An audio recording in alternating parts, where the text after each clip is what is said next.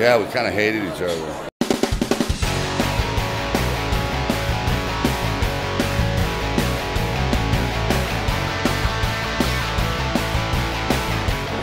This is your third time working with Arnold Schwarzenegger, but when you very first met, was there ever any competition between you two? Yeah, we kind of hated each other. We like hated first sight, which meant good. I liked it, actually, because he's a very competitive person. I'm a competitive person, and I think you need an adversary, because we were sort of inventing a genre at that time. We didn't know it, and all of a sudden this action genre started, and here we were, going at each other, and you know what I mean? Yeah, and so you brought that to this movie. That's it. The interesting thing is we have done now 3 Expendables together, but they were always kind of short period of times. They come into the movie for a week and then I'm gone. Or you see me in the movie throughout, but only periodically.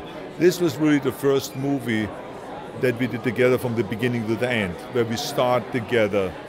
And we have been trying to find a script for years, but no one really came up with a great idea. There were some ludicrous scripts, I mean, that just didn't work for us, and we did not get excited over it, so we didn't do it. This was the first time a script came along that really worked.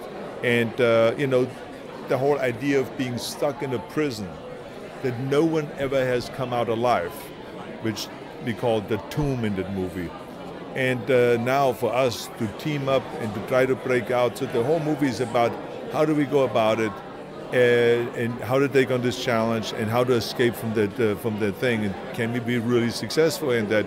So we play characters that really don't like each other that much, but because I know he has certain talents and he knows I have certain talents, that if we put those talents together, there maybe is a chance that we get out of there. Sounds almost autobiographical. Yeah, exactly, that's right. I have been watching them since I was a kid, and I would ride 10 miles on my bike to go to the theater, and one day I watched Rocky 3 times. I believed that he really was the world champion. In fact, when I was playing football, the coach said, name some of your greatest fighters in front of our entire team. Some people said Foreman, some said Frazier, some said Ali. I said Rocky. And he says, hey, he actually saved me. He said, Marciano, that's great, that's great, but I meant Balboa. If you had to break out of prison and you had to choose one person to be your partner, Stallone or Schwarzenegger? I'd have to say my wife.